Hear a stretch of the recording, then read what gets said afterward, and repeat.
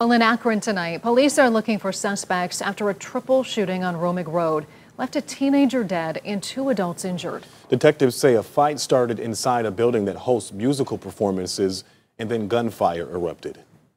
So News 5's Bob Jones has the latest on this investigation and says nearby businesses rattled by the crime want answers.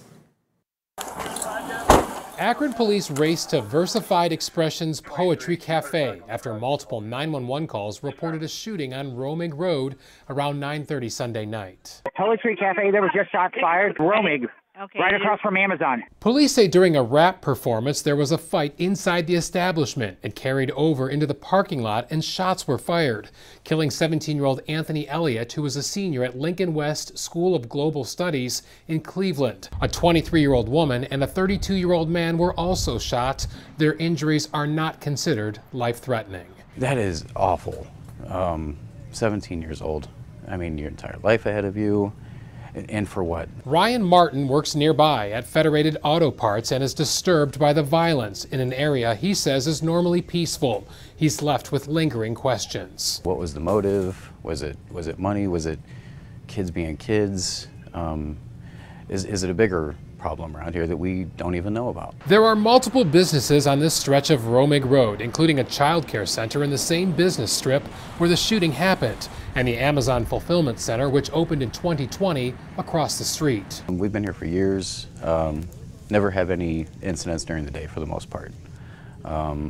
So hearing about that this morning, it's a little concerning. Akron police are planning to check with Amazon to see if any of their cameras captured any suspects. And we saw a detective going door to door at other businesses looking for any video that could help solve the triple shooting. We hope to be able to do that work, comb through that information and evidence to identify the person responsible. Captain Mike Miller says the shooting is another tragic example of gun violence taking a young life, and finding the killer is a top priority. Again, that scene was very chaotic, up to 100 or more people, and people were in various positions leaving immediately after the shots were fired. Ryan hopes the case is solved soon to bring justice to the victims and a sense of calm to the neighborhood. It is concerning that it happened here and it happened at 9:30 at night. So we just hope they find them. In Akron, Bob Jones, News 5.